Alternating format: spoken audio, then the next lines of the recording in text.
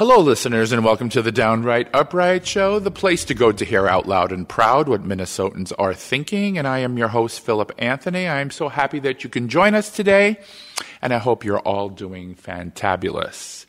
My special guest today is the founder and artistic director of the Chamber Choir Exultate and composer and church musician Tom Rossin. Hello, Tom, and welcome to the Downright Upright Show. Well, hello, and thank you for coming.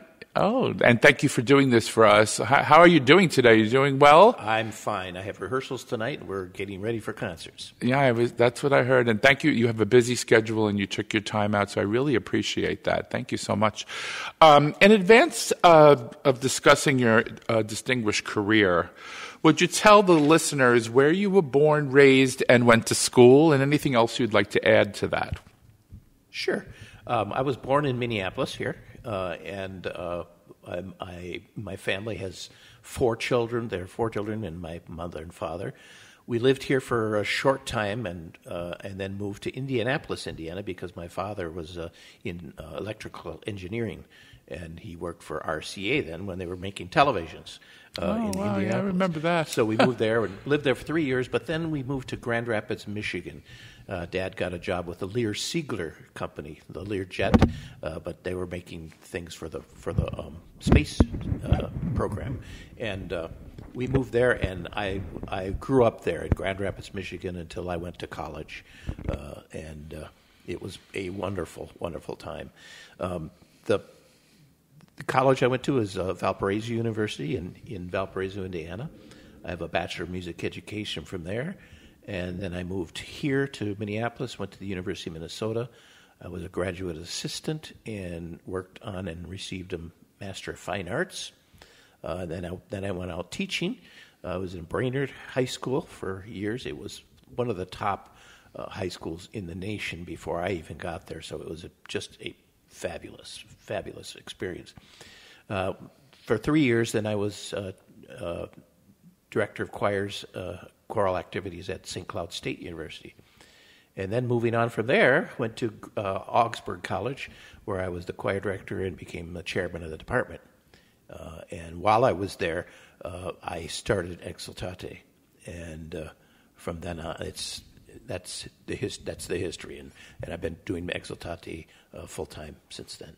When you started or began Exultate, was that your idea, or did somebody prompt you, or what kind of got you into starting a choir? It was my idea, and there's a void in the Twin Cities where choirs. There are lots of choirs. This is the choral mecca of the nation. Yes, the Twin Cities in Minnesota, and there were many choirs, but no choirs that had their own orchestra, and that's still true. In fact, I believe that we are still the only professional chamber choir and orchestra in the nation. Where we have our own orchestra, which means we don't rehearse with them once or quickly twice before a concert. We work with them 3, 4, 5, 6 times before concerts, and so the camaraderie and the ensemble sound gets much tighter. So that's been really a wonderful idea to start with, and then it has caused me to learn a great deal more about music. So my ears have been stretched like crazy, hearing instruments and voices together, and it's been a fun experience. How did you recruit the musicians? Isn't that hard to find an oboist, for example, or somebody that plays a very difficult instrument that's not very common? Yeah, that's the beauty of the Twin Cities area in Minnesota. There are just a plethora of musicians, both instrumentalists and singers here. Uh-huh. So I opened it up to auditions, and people came. Really? It was just really wonderful. Probably couldn't happen in almost any other spot except maybe New York City, San Francisco, Los Angeles, that kind of thing. But the number of fine musicians here is just tremendous. Yeah, that's what Bjorn, my husband, mentioned, that this is the music capital of the world, probably.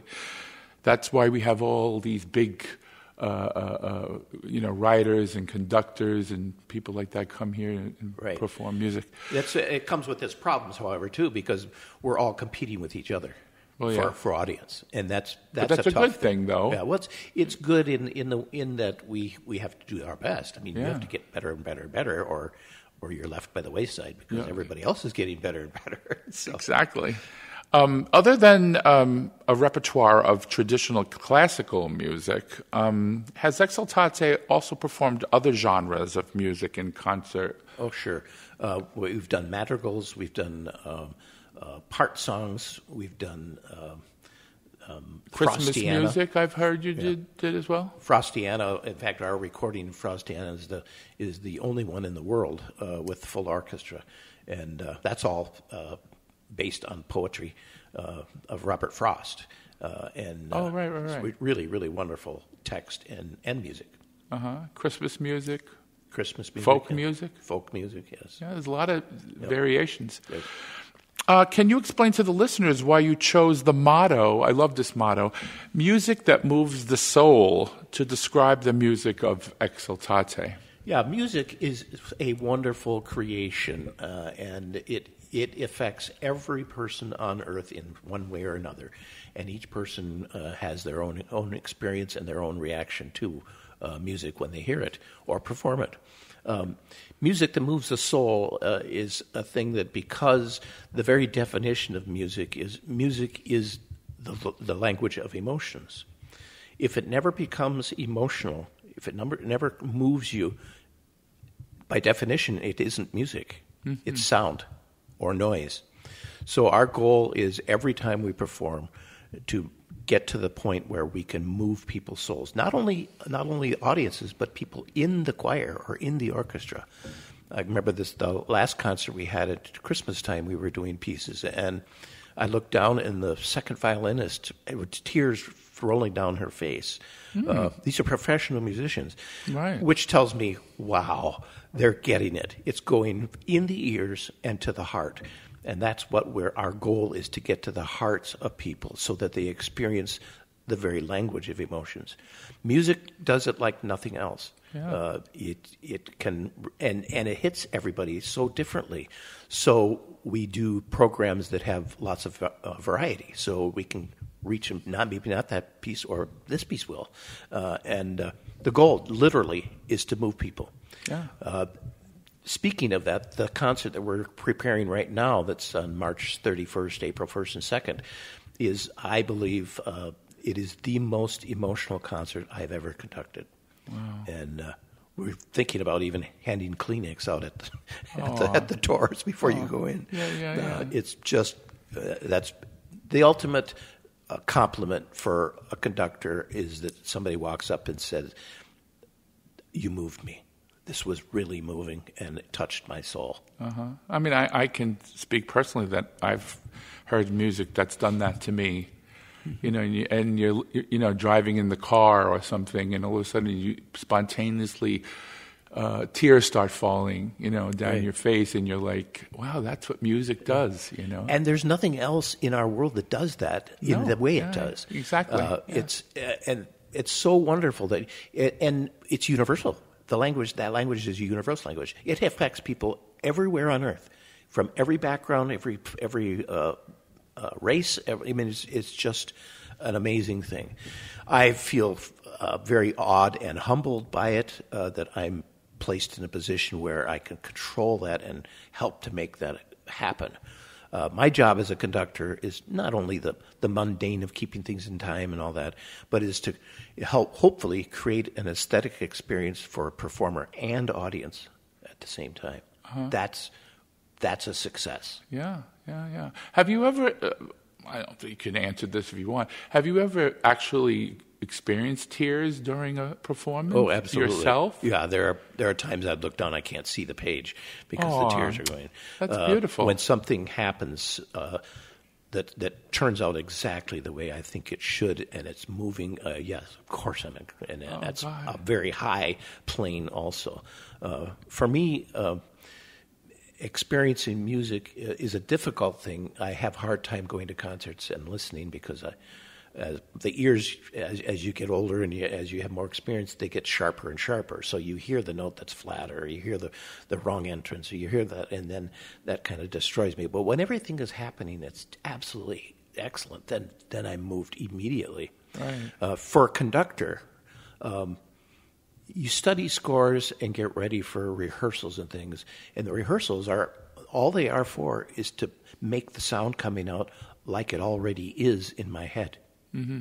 It's trying to match that of my interpretation of what it's going to be. So it's already there, and I work to get that sound. When it happens, immediately I have an experience, and in front of the choir, I've broken out in tears in front of the choir rehearsal. So, yes! You got that's it! Yeah, that's it. It's really wonderful. Beautiful. Who are some of the more intriguing composers you've worked with? And as a follow-up, can you talk about what it felt like to work with the famous Paul Mealer, who is most famous for composing the music for Prince William and Catherine Middleton's wedding, amongst other great compositions? Yeah. It's working with the composers is both a good and a difficult thing from time to time. Most of the time that I've had really good responses and relationships with composers, that is, they want to hear their music performed. I mean, they have it in their head, and now they want to hear it. So the way I work with them is we work on the music and then bring them in to see how it is, and then if they want something changed, we change it. I always want to, as a musician, as a conductor, it's, as I said before, to provide an aesthetic experience for for singers and players and the audience, while maintaining the composer's intent.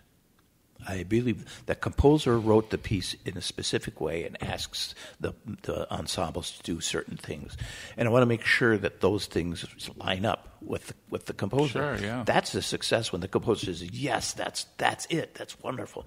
Then it's a real experience, and for most composers, it isn't terribly difficult to get them to say, yes, that's great. You understand the language they're writing, and you figure out who they are and what they're doing and what they're trying to say in the music, and then you produce that. Working with local composers has been really wonderful. And Mark Shepard is one composer who lives here in the Twin Cities. He's written a number of pieces for Exultate, and we performed under them. The last time we did one, I went out to the audience to thank him for it after we did his piece, and I reached out my hand to shake his hand, and he grabbed me and hugged, simply because what he was hearing was exactly what he wanted. Emotional, that piece to sound like. And that's really wonderful. You mentioned Paul Mealer. Paul Mealer's obviously a very famous composer. He became famous in 2011 when he wrote Ubi Caritas for William and Kate's wedding. It was done in Westminster Abbey.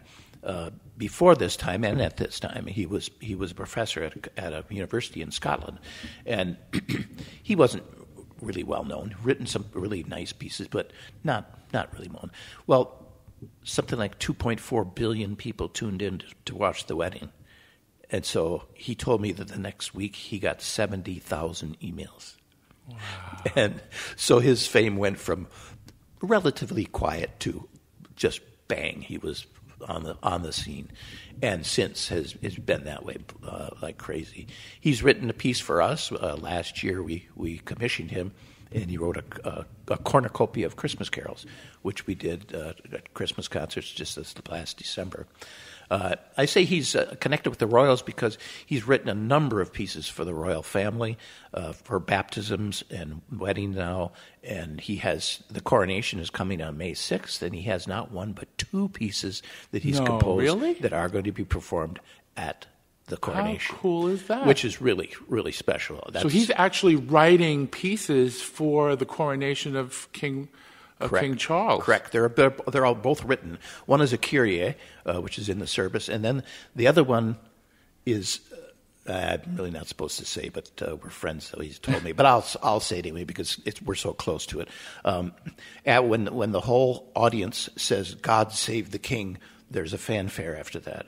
And Paul wrote the fanfare. Oh, no. So, wow. So it's really special, and he has a very good relationship with Charles and the whole family. And when the Queen was alive, he had lunch with her many times, and so the stories that he tells about her and what she felt and believed, just hilarious stuff. Yeah, So, I heard she has a really amazing sense of humor. I mean, Yes. everybody that was close to her, whether it be a family member or somebody ancillary to her, knew when they would go to her that she'd make them laugh somehow. Right, And right. you don't get that from when you see her, right? Right. So she came up to Paul one time and said, "Have you heard you know the music of Sir Maxwell Davies?" And he said, "Well, yes, of course." "Do you know his symphony?" And named the symphony, whatever number it was, I don't know, but because it was written for the Queen. And he said, "Yes, I know that one." She said, "What do you think of it?" And Paul said, "Well, it's there's some really interesting things." And she leaned into him and said, "That's time I can't get back." Meaning, obviously, she didn't like the piece. She wasted her time there. So it's those kind of really witty things that She happen. is, very witty. Again, I never spoke to the Queen myself, but when you watch her, she comes off very regal, like unapproachable. But for the people that have actually met her and were in her presence, she was a remarkably funny person. Right. She never would insult you. She did it, like you said, a roundabout way. Right, roundabout. Yes, it was always that way. And if there's usually there's a long line of people to meet the Queen, and so Paul tells me that when people come up to her and they shake her hand and they begin talking, when she's done talking with them, rather than so she's not impolite, she just takes her handbag and changes it to the other arm, and one of her handlers comes in and says to the person, "Oh, come here! I would like you to meet this other person," and then the next person comes by. So never insulting anybody. Little signals, but doing it kind of behind the scene. Yeah. That's cool. So, in your opinion, this is, again, an opinion question, what was one of the most difficult pieces of music that you ever performed with Exultate? There have been a number of them. There's some music settings, some Christmas settings by some composers that are very difficult. Doing Leonard Bernstein's Chichester Psalms, there are some difficult rhythms in there and percussion things that fabulous music, but takes a lot of work. But I don't think that, difficulty is kind of a relative thing. If you spend the time to prepare scores, nothing becomes difficult after you've done that. There are some that are more difficult to learn, but once they're learned, it doesn't become difficult. Right. And that's my job, to learn it. Mm-hmm. So, but depending on, I guess, on the instrumentalist that's playing the piece, there could be parts that are very difficult for the violinist, for example, or for the percussionist, like you mentioned, right? I mean, so it really would depend on what instrument. And that's when we take it apart and say, okay, first violins only, and we pound it in. If they're not, and of course, instrumental, especially here in the Twin Cities, they study their music before they come to rehearsals. Mm-hmm. For example, this evening we have first rehearsal with the orchestra. They have had the music for several weeks, so I expect they come in and it's mostly learned. Their parts, they're all ready to go. So you just fine-tune it, basically. Make an ensemble sound out of it, tempos and balancing and blending and those kinds of things are what we do in rehearsal. Then. Yeah. Well, how many instrumentalists do you have other than the choir? I know it's pretty large, but do they vary from it different varies pieces? Depending on the music that we're doing. For example, we're doing the 7 Last Words of Christ by Theodore Dubois, and that's what we'll be rehearsing tonight. And there are 27 in the orchestra for that, and that's fairly large for us. Although we have had it larger when we do the Brahms Requiem or some big works like that. But when you have all the strings and then 2 flutes, 2 oboes, 2 clarinets, 2 bassoons, 2 horns, 2 trumpets, 2 trombones. I mean, it goes on and on. So it gets to be quite large, and that's how big the orchestra is for this next concert. So what are some of the greatest challenges that you've experienced when it comes to working with a choir? Now, let's go into the choir now, because we were discussing instrumentalists. Is that the term you use, instrumentalists? Right, sure. Dealing with choirs, what are some of the challenges? In being a conductor for so many years now, you really can put peg, and if any other conductors are listening, they'll say absolutely yes. Sopranos are very different than altos. Tenors are very different than basses. Men are very different than women. So in working with each section, you actually have to treat them differently. I don't want to go into how they're different, but they are different. It's just like a different instrument has to be treated. The soprano is a different instrument than the alto. And they have different challenges, and they're high notes in sopranos. But lots of times it's psychological. I can't hit that note, therefore I think I can't hit it, therefore I can't hit it. Mm-hmm. So it's working with sopranos to try to get them to believe there are notes higher than that. And I demonstrate by singing a note higher than they can sing. There's a note that's higher. It's written there. That's what the composer wants. It should sound just like everything else, even if it's a high C. So. And then each one of the sections has those kinds of problems. Working with the choirs, for me, the most frustrating thing working with the choirs is the length of time it takes them to learn the music. Now we've solved that problem by there are actually assignments between rehearsals where they have to have this section learned or this piece learned, all the notes out of the way and everything. And I give them all the markings, the breath marks and crescendos and decrescendos. I do that by email.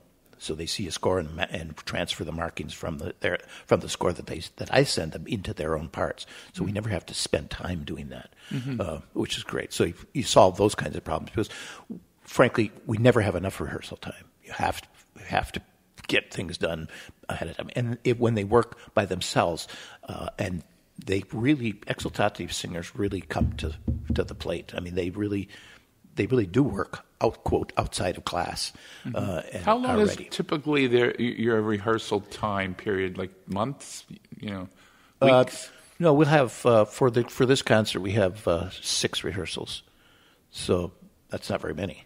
Yeah, I think it's 7 rehearsals, and it must be pretty good if they only need 6 rehearsals to get it done. Right? Well, that's because they do the work outside of class. That's great. Yeah, which is very great.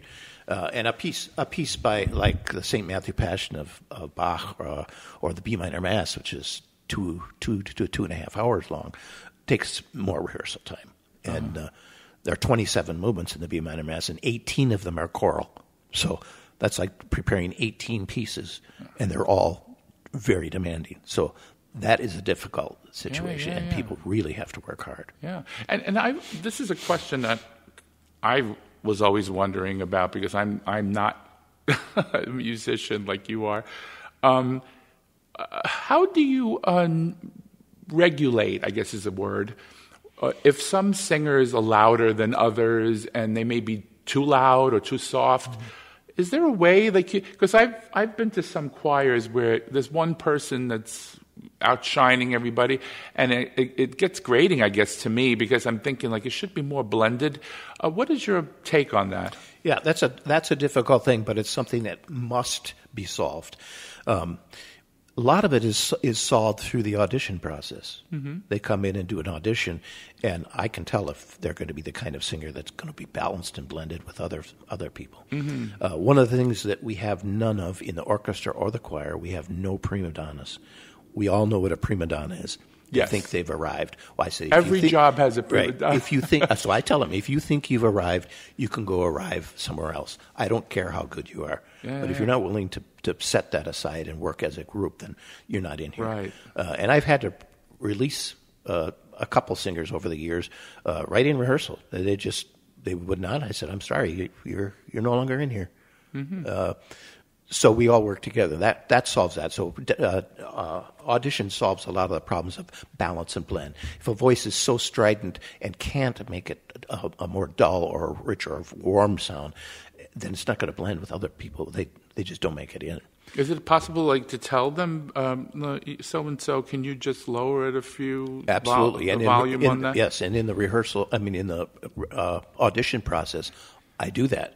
and I find how they can do it. Because I could say they have to sing Silent Night. Everybody knows Silent Night, so they sing it, and some sing it the poor little baby's going to wake up and scream.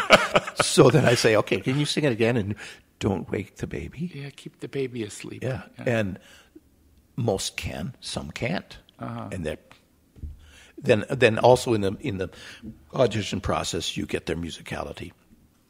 If they sing like a horse, whatever, with no feeling or anything, then you're not a musical person. We can't use that. You probably wouldn't have chosen them if they were like, So a lot of it is, all those problems are taken care of in auditions.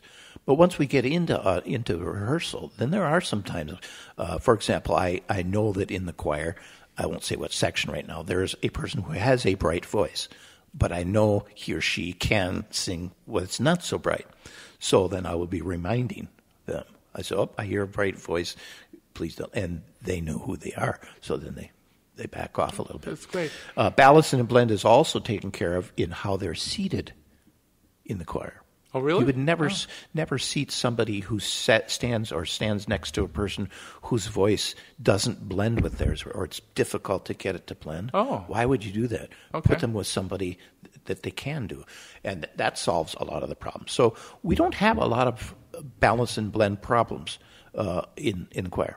Never have, because they're limited in auditions, or it's taken care of by how the seating process is. Do you ever have the other end of the spectrum problem where the person's not bright enough, like they're singing very low, and you want them to kick it up a few? You can ask them to have more volume, and that works too. But I'd never turn somebody down because they're not bright enough.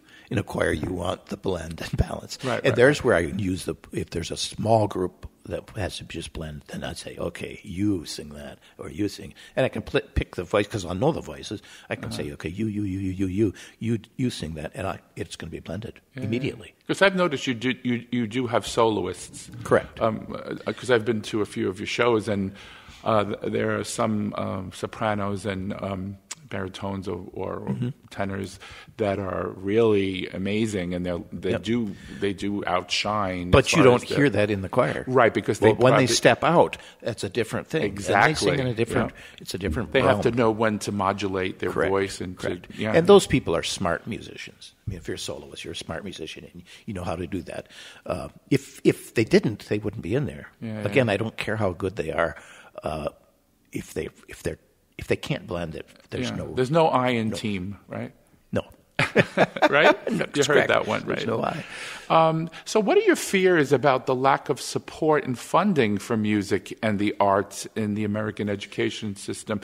Because right now, a lot of politicians are looking to cut funding for the arts. So what are your thoughts? It's about a complete misunderstanding of the value of music. Music, as I said, it moves people in all different ways. And to not have that in the education system or in our world, we would be in deep trouble. Mm-hmm. The release of the emotions within us, music is the way to do that in a wholesome atmosphere. It's a wholesome thing to do. It's a wonderful thing to do, and it doesn't hurt anyone. It only brings people together. Music is absolutely necessary for our culture, for our society, for growing and living and being with other people. It helps us release frustrations. It helps us gather friends. The camaraderie in choir and orchestra is just amazing. And it would be horrible if all of that was gone. The support, financial support for the arts, is very low in America in comparison to other countries. In most other European countries, there are professional choirs that are funded by the state. Yes. Here, that there are only a handful of professional choirs in the whole nation, because simply the money is not there. You can't get it. Whereas in Europe, the professional choirs are there, and they're flourishing, and they're fabulous, because that's all they do. That's their full-time job. Mm-hmm. So they better be good. Yeah. And so what country, in your opinion, I hate to interrupt you, would you say is an example of a great amount of funding and a great choir and a good system of working that around. The Scandinavian countries have yeah? wonderful music, wonderful choirs. Also, Germany does, England does. France does, somewhat less than the others, but France does. Belgium, all those, Italy, they all Western have European wonderful choirs. And then hugely in Ukraine and those states that broke off from the Russian Empire are all very, very high value of choral music. Oh, wow. I didn't know that. And probably now with all this war going on there, it's a challenge, I would say. It is a challenge, but they still are singing. They are still doing it. Oh, yes. And, beautiful. And it obviously people flock to that because there's their emotional output and their emotional release from all the frustration and horror that's going on around them. Yeah, music has a calming influence, absolutely. Correct. Can you explain to the listeners about this term, quote, graying of choirs? In other words, the lack of younger people participating in choral activities. I don't know that that's true. The high schools that have choral programs are flourishing. Are they? Lots of people. Because I heard this, and I just wanted to make sure that maybe it was hopefully it wasn't true. It isn't like some of the other countries. For example, in Wales, in the British Isles, the choral singing is a huge thing. There are children's choirs and young choirs, adult choirs. They're a singing population. In fact, one of the Welsh things they say, you're born with music in your heart. If you're a Welsh person, it's already there. So, and they foster it and make singing an important function of being part of a society. How about church choirs? I've noticed I hear a lot of church musicians and church choir directors saying that it's difficult to get younger people into those choirs. That is true. In Minnesota, it's probably more difficult than others because the schools have good choirs. So those young people are already singing in a choir at school, and they don't like a glee club or something. So then they don't do in the church. But with the decline of attendance at churches, the pandemic the churches have taken a huge hit in the number of people who are actually attending. That's obviously going to lower the number of people in choirs also in churches. Yeah. And some churches do better than others in recruiting and getting people to come back and do that. I wonder what the challenge was during COVID to get. Obviously, each person's part had to be sung separately, and then they had technically had to, blend them together. Did you have that issue? You're talking about doing things online and all those? Yeah. Because you can't remember you couldn't be in a room together. Correct. That was very difficult. In fact, most choirs, even Exultate, we simply had to cancel our whole season. We didn't sing at all. Oh. There was no point. And despite what you've heard some good quality of things that were done online, where everybody sent in their part and it was all edited together. First of all, that takes a huge amount of time and effort and money to do that. But the results are not worth doing because you're really not moving people's hearts, the performers. I mean, they're only singing by themselves. Mm-hmm. And it was a difficult thing, maybe necessary. We tried it once and it kind of worked and decided that the time spent doing it and the efforts just simply were not worth doing. What are some of the popular misconceptions about the music-making process by people who may be unfamiliar with it? So what is a couple of things you could tell the audience about common misconceptions about music and making music and the whole... Probably one of the best examples of that is to perform music well is far more difficult than most people think it is. It takes a great deal of effort by individuals coming together as a corporate group and doing something with one result. I tell people that the sopranos have one voice part, altos another, tenors another, base. So that's 1 plus 1 plus 1 plus 1 is we would say 4, but it's not. In music, in choirs, it's 5, because the resultant sound of all the 4 of those together is completely different than the separate ones. So we're always looking for that 5th sound that's happening. That's not easy to get, and that misconception that we can just come together and do a concert. It takes a huge amount of effort to do so. If I had to pay these people the same amount that somebody works at full time, even in a factory or as a doctor or a nurse or whatever, we simply couldn't afford to exist. But they're working as hard as those people. Now, if people want to see Exultate, purchase CDs, or do anything, do you have a website that they can go to Sure. And purchase these items or look at upcoming concerts or anything? Absolutely, it's exultate.org. EXULTATE.org. Exultate literally means, it's a Latin word, means leap for joy. Does it? And that's what exultate is. We leap for joy. In singing. Well, I guess, like exalting. Correct. It comes from that word. Yeah. Oh, cool. Which is good. Yes, they can go to the website, and we have, we're one of the few groups, and probably have more CDs out than most groups in the nation. We have, there are at least 30 recordings, CDs out on Amazon. 30. At least 30 on Amazon, iTunes, Spotify, all the things you can name. You're on Spotify? Correct. Nice. And they're all available.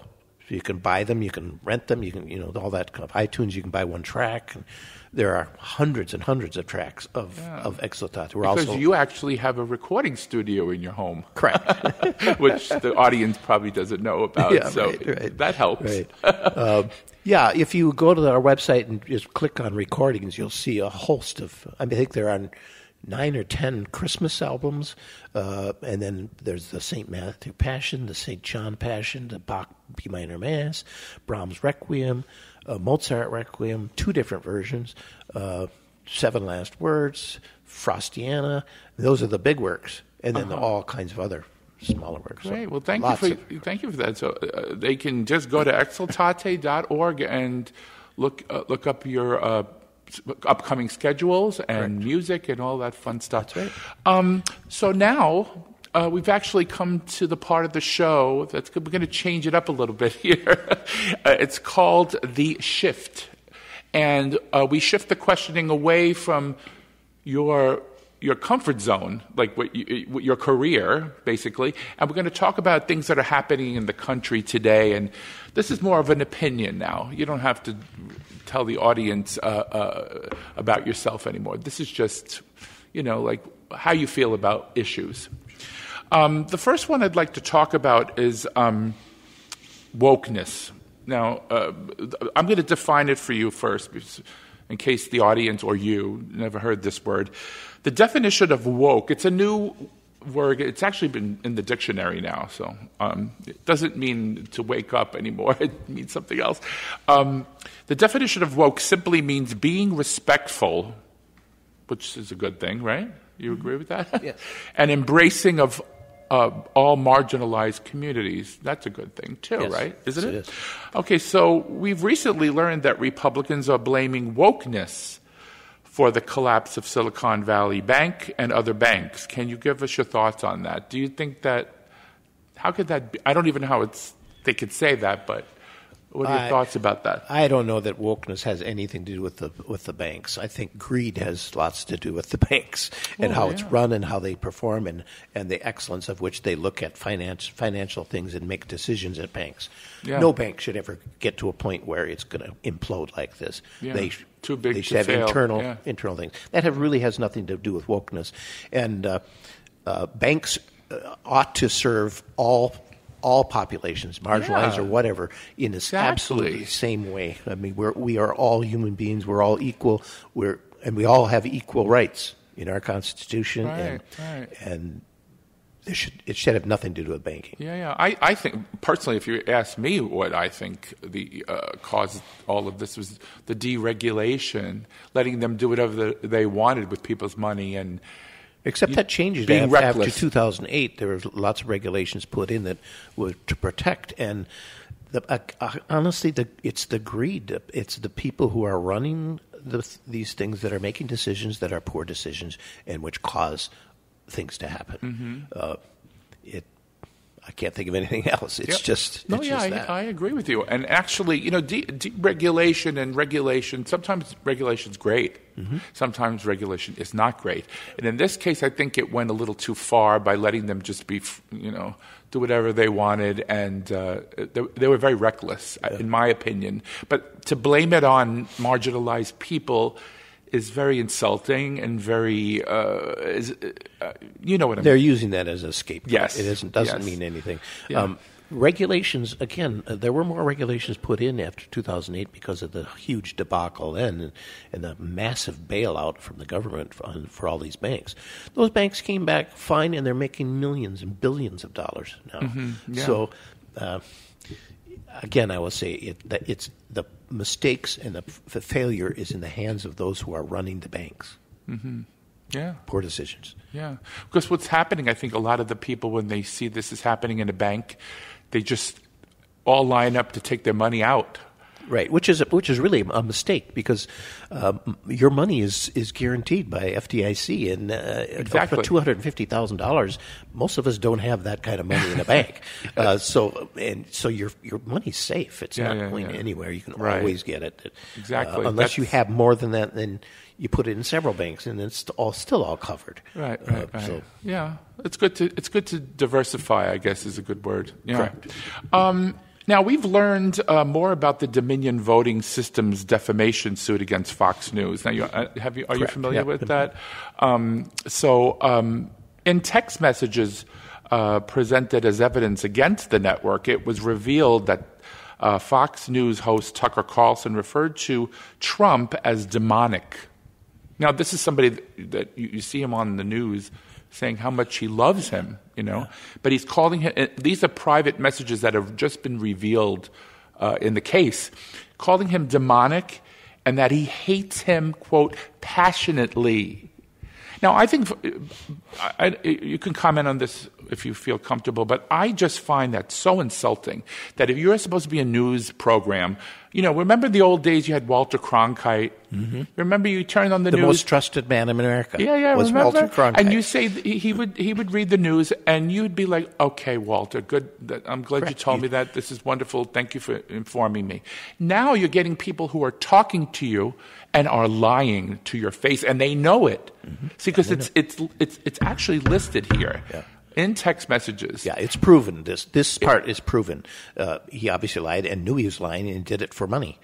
How could that be allowed in America with, shouldn't news be fact? News should be facts, and it shouldn't be alternate facts. It should be facts. Who said there that? Is only Kellyanne Conway. Kellyanne Conway, she called. There is only. I mean, there are facts, and then there are not facts. And the news, all news organizations, their motto should be the facts and only the facts and only the truth. Truth is completely different when you look at it from different sides, according to these different operations. It doesn't matter who gives the truth as long as the truth is given. Yeah. So if Fox News says something that is true, that's great. If CBS says something that's not true, that's not good. But if they say it's true, obviously it's good. The difficulty comes from us, for us citizens, is to figure out which one is the truth. Yeah. And the only way we can, it seems at this point, is go to court and dig and find the emails that say these things. This is a proven fact. Dominion has a very good case against Fox for defaming their character and all that. And I wouldn't say that unless I knew the facts, and the facts are there. Yeah, to me, this is an important news revelation, because to me, if you can't look at the news and learn the truth, then what the hell are they there for? Correct. And you said Walter Cronkite. Yeah, back in the day, he was literally the quote the most trusted man in America, news, yeah. and he could have run for president probably and gotten it. He wouldn't want to, but back then, yes, we did trust them. Now, that doesn't mean that there were things put over our heads even back then. I'm sure there were things held private by the government or something they didn't want people to know, and so they told a different story, kind of the truth, but not the truth. But now it's gotten to a point where it's so clear. If you want to hear fables and things, you turn one channel on. If you want to hear either the truth or close to the truth, and you turn this other channel on. Right. But see, to me, in the old days, if a news outlet made a mistake, like or if they lied or not, well, lied is a very rough term, but I mean said something that wasn't true. Let's just put it that way. Do you remember the word retraction? Yeah. Do you remember that word? Oh, yes. It was a common thing. They would say, yesterday we reported that blah, blah, blah, blah, blah, but it really was blah, blah, blah, blah, blah. Right. So, and we're not getting that from Fox. Fox is not retracting the information that they lied about. Right. Yeah. And that caused an insurrection on January the 6th.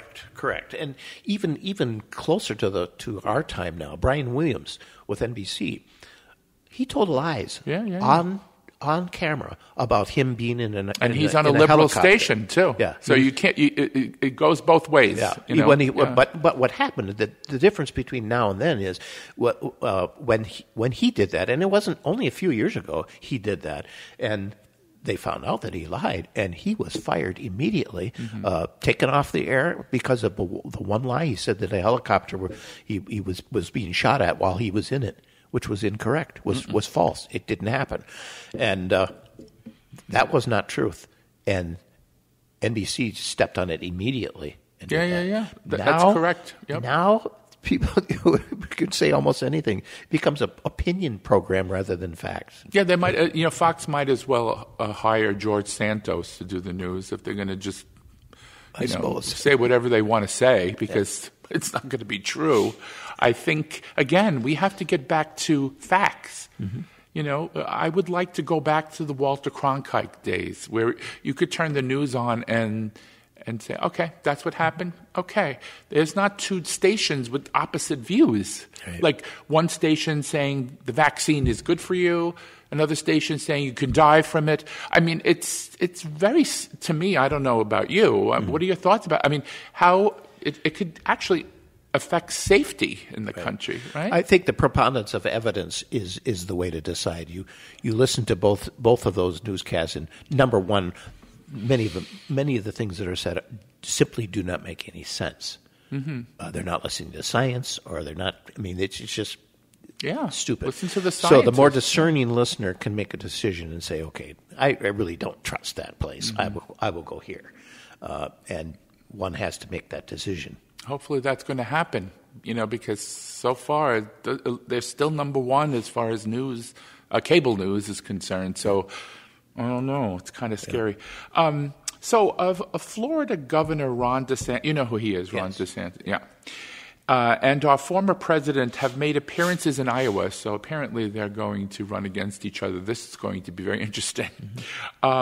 So Trump is already starting sharp attacks on DeSantis, because he's saying right now, you're spending all this money and time in Iowa, but you haven't declared, and the law in Florida says you have to drop out, not be governor anymore if you're going to run. Oh. So he thinks he's kind of, playing both sides of the coin. What are your thoughts about this? I call it the clash of the Titans. I don't know that either one of them are Titans, but it is a clash. It will work itself out, obviously, in the Republican Party, whatever the Republican Party is now, because it's so fractured that we don't really know what's going on there, and they don't either. They need to Republicans need to make a decision and figure out what they're going to be doing. But DeSantis, very popular in his state. He won overwhelming margin the last election. He does not like Trump. Trump does not like him. So actually, for me, it's going to be kind of fun to watch how that plays out. I know. Which of those two wins? I suppose some people would say there are good and bad things about who. I say there's only varied things. Neither one of them, in my estimation, are of the caliber to do that. But the thing is, I remember a time when there were debates, and they were civil. No, I don't agree with that. I think it's blah blah blah. But now I think with this, upcoming campaign with two very, very aggressive men who are very. I'm sorry, this is my opinion, they're both nasty. I mean, that's my adjective to describe them. Because you don't hear, like Carly Fiorina, for example. Sure. She was a normal Republican. Sure. Just fiscal Republican. She wasn't attacking gays, or she wasn't worrying about wokeness, and she wasn't worrying about, anything like that. What happened to those kind of candidates? Well, the climate in our country right now is really a dismal kind of thing, look at where even Republicans and Democrats can't talk to each other, even outside of the Senate chambers or whatever, which doesn't make any sense. It used to be that they were friends. Yes, they had different opinions, very, very strong opinions on two different sides, and they would debate those and respect each other during the whole process. That's all gone by the wayside, at least for now. Helped along, I'm sorry, but really a lot by our former president, who actually encouraged that. I was watching one of his stump speeches, and there was a protester in the audience screaming or something, and he said, "I'd like to punch him in the, you know what?" And it was cold out, and he said, "Throw him outside without his coat, let him freeze." I mean, that kind of rhetoric to me is dangerous. It sounds very Mussolini-like and very. It's dangerous on all sides. We need to get back to some civility. Civility. Why can't we just? I mean, if you don't like, if you want your taxes cut, just say it. Don't use ad hominem to make a point. And I think that's what's going on here with Trump and DeSantis. They're going to use, you're a da da da da, and you're a da da da, but the issues are not going to come out. So the voter is going to go, but what do you stand for? Right. I don't want to hear that you don't like the other guy and the other guy did this. What are you going to do? See what I'm saying? Correct. I think that needs to change. Let's hope that does change. Yeah. It was reported that both Trump and DeSantis are against sending weapons and assistance to Ukraine, even as Russia has committed war crimes. Now, what I mean by war crimes, and I'm sure you're aware of this, actually targeting civilians, bombing hospitals, apartment buildings, et cetera. Yeah. And right there, that's a war crime. Right. And should the United States, Canada, the European Union, et cetera, be more like Churchill and fight against countries that conquer sovereign countries, or be more like Neville Chamberlain and stay out of it? What do you think is a better way to be? Neville Chamberlain? Our world is very different than it was when Churchill and Chamberlain were involved. There was one basic enemy, and we all got together and defeated Hitler. Now the Ukrainian, the war in Ukraine is really, really a cause for concern, and there are lots of people in America say we shouldn't be involved in that. Stay out of that. It's a territorial thing. It's them, but it really isn't. That's a democracy. If that democracy fails, they will be emboldened to attack other places and keep going. We have to stop it before, and we cannot abandon the Ukrainians. We have to do everything that we can to make sure that war does not go anywhere else. And you think about it, though, Tom, right? Those poor people, my goodness. I mean, you see women in the street crying because their son's lying in the street dead. babies are, left in hospitals with nobody there to, it's inhumane. And I don't understand how he can get, even the people around him, how they don't say, you know what, dude, I think you're going a little too far here. If you want to have a war, fight against the soldiers. That's what a war is about, not attacking the people. Does that make sense what I'm saying? Yes, of course it does. I don't get this whole attacking the people. Maybe he feels that's the way to get people to say, I think we should have enough. We should surrender, right? Well, sure. You get enough. You massacre enough of them. They say we all don't want to die. We have no weapons as citizens. So let's go to the table and make a deal. Mm-hmm. I'm sure that's what he's pushing for.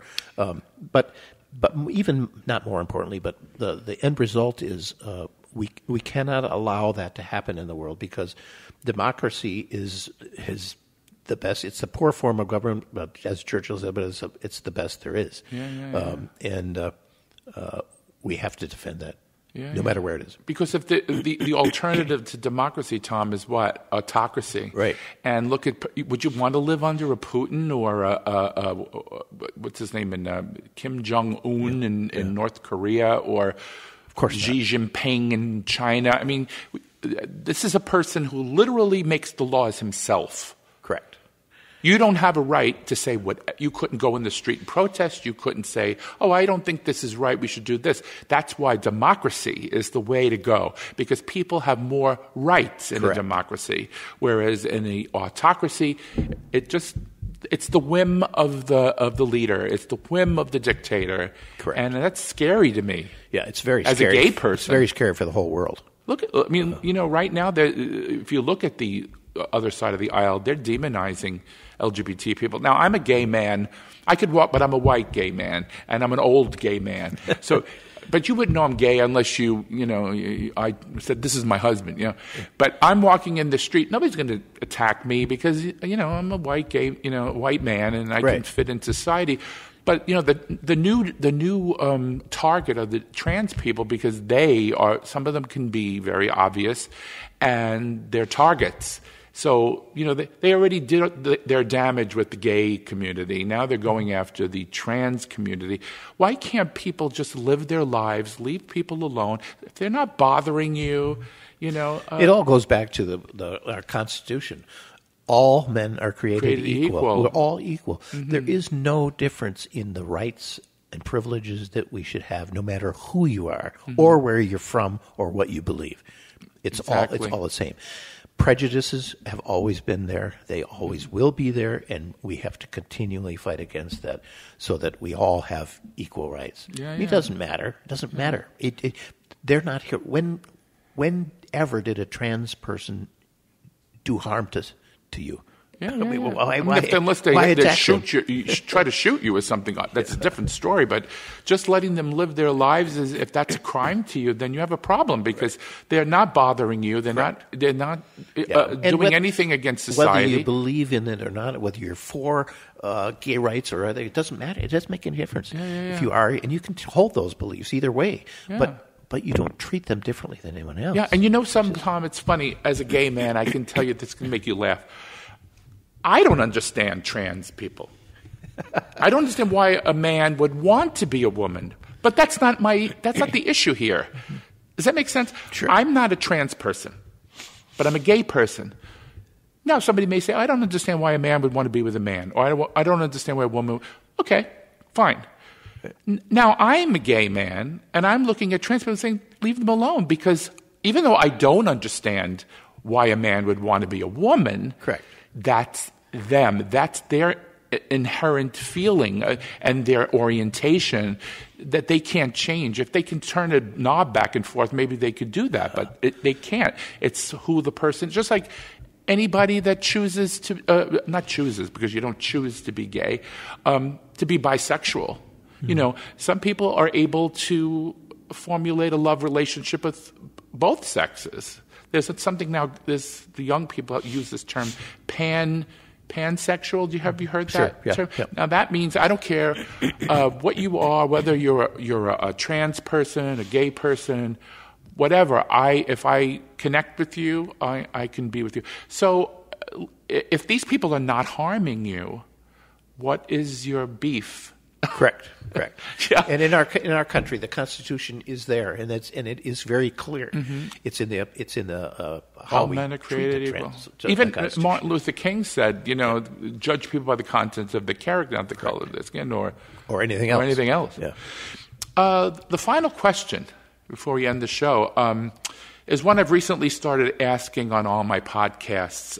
Since we are approaching the campaign season for the 2024 presidential election, who do you think will be the nominee for the Democrats, and who do you think will be the nominee for the Republicans? Now, this is, again, a prognostication. Sure. Because I love the answers I'm getting, so I just want to... Well, I think it's fairly easy for the Democrat. I think probably Biden will be the Democratic. He's done some incredible things as president. With no majority in the Senate, pretty much 50-50 Senate. Yeah. And he's certainly not hurting anyone. Is making things better and keeping things. And he's got the experience in foreign affairs and all that stuff. So Democrats probably will stick with him. And then in the Republicans, I have absolutely no idea. Lots of Republicans are now saying that Trump is not the person, that he's bygone. Well, if he gets indicted, that'll be more of a reason not to vote for him. The right? Constitution doesn't say anything like that, but he could actually be president and in prison. No, really? There's nothing in the Constitution that says he can't. Really? Yep. That is interesting to know. I didn't even know that. He could be president from prison. So he could run the country out of his cell. That's right. He could. I mean, technically, yes. And obviously, there'd be fights for it, but against it. But you see, and I don't know about DeSantis, and I don't know about any of the other. The Republican Party has to come together somehow and choose someone who can represent all of them. Yeah, because if they did choose a normal Republican, just like a run-of-the-mill person who didn't hate anybody and who was just, I want to cut your taxes, which was the Republican mantra for many years. Cut your taxes. We're a Republican. We'll cut your taxes. They would win because if you're a Republican, you believe in that, you'll win. But the marginalizing other people, saying these people are no good and these people are no good, you're subtracting rather than adding to your electorate. Does that make sense? What I'm saying? Sure. Anyway, unfortunately, we've come to the end of the show. Did you have a good time? Absolutely. This was great. Yeah, you were great too. Can I say one more thing about quote, my opinion? As a musician, as a leader, a conductor, I make it a very strong effort not to bring politics or any thing outside of music into rehearsals or concerts. So me even saying the things that I have said now, I'm a little bit uncomfortable doing that because of my position serving people. We have marginalized community members in our group. We have Republicans. We have Democrats. We have the whole gamut. We have a picture of society in our. Yeah, but there's a lot of Republicans that don't hate people. Correct. Well, yeah, that's absolutely. So you're not really being partisan. You're just saying everybody should get along. Correct. I am, and that's not a bad thing. But I really try very hard not to bring that into my profession. Because music, it doesn't matter if you're Republican or Democrat. It brings us all together, and that's what's important about music. Well, again, we've come to the end of the show, Tom, and for more information about Tom and Exultate, it's exultate.org. Correct. And can you spell that one more time for EXULTATE.org. Exultate.org means to leap for joy. Well, thank you again, Tom. We really appreciate you spending some time with us on the Downright Upright Show, especially with your busy schedule. So thank you again. And to the listeners, thank you for spending time with us today. And please stay tuned for more of the Downright Upright Show in the future. This is your host, Philip Anthony, saying ciao for now. Thank you.